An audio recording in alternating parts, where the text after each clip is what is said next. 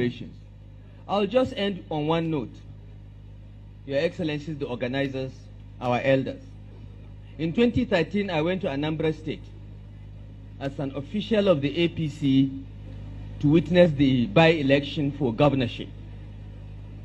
Your next guest, Peter Obi, was governor.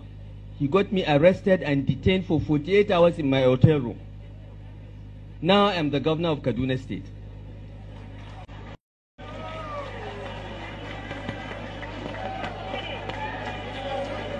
And he is coming to Kaduna.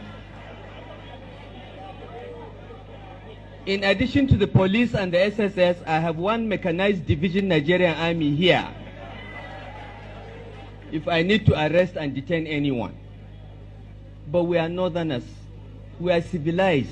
We don't do things like that.